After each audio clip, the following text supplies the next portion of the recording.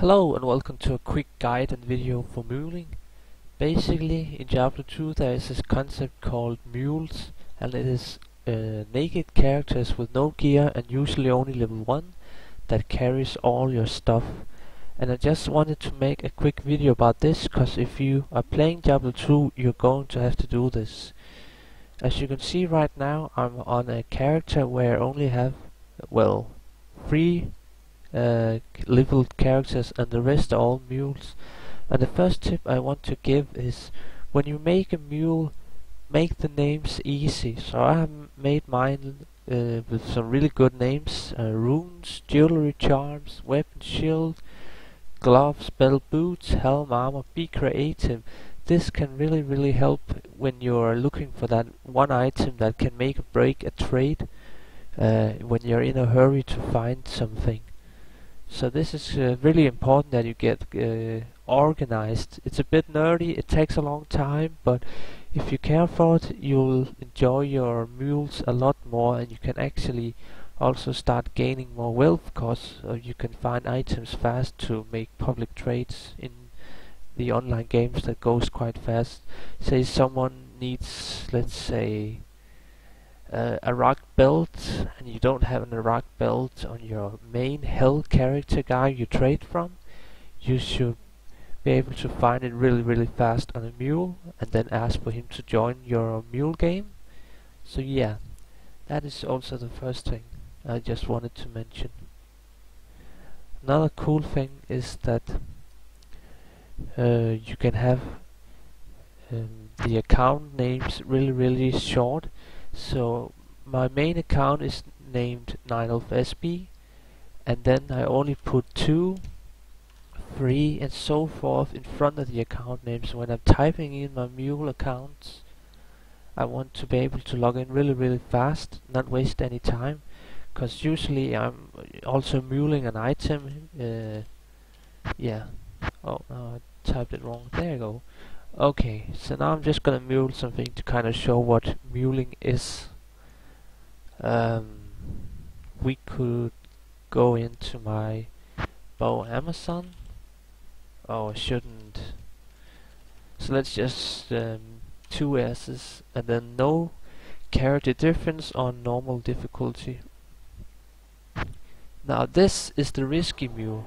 This one here I don't recommend for anyone that is not kinda experienced. So I'm gonna drop a rune now, and now it's, oh, I actually named it DS. Oh, that's funny. Okay, but now I'm just gonna quickly go into the game.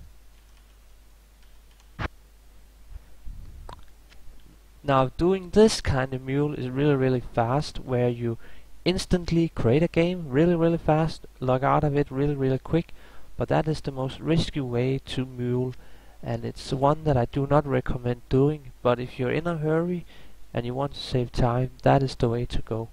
But now let's show the preferred way to mule. I actually like, now usually, at least in non-letter Europe, you can find games that are named Park or Parket, even Parken here. These are usually mule games that stayed up for a long time, so it's a permanent game. Games become permanent after 5 minutes, so you have no way to lose it after quite a long time at least. But let's go in and mule in a public game. This one I like quite a lot. So usually I will be going to Act 2. And then I have a favorite spot up here where I would drop an item. Yeah, what should I mule? Well, I don't really know what I should mule. Don't have anything to mule in this one, but yeah. Then I would be dropping the item in the corner.